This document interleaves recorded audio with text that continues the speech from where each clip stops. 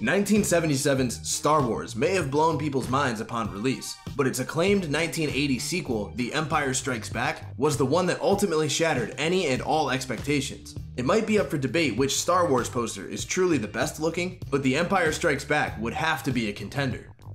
2 years on from designing the poster for A Clockwork Orange, Bill Gold also designed the poster for another classic from the 1970s, The Exorcist. One of the film's best images, that of a priest standing silhouetted against an ominous house filled with terror, is used for the poster and made to appear even more eerie than it does in the film.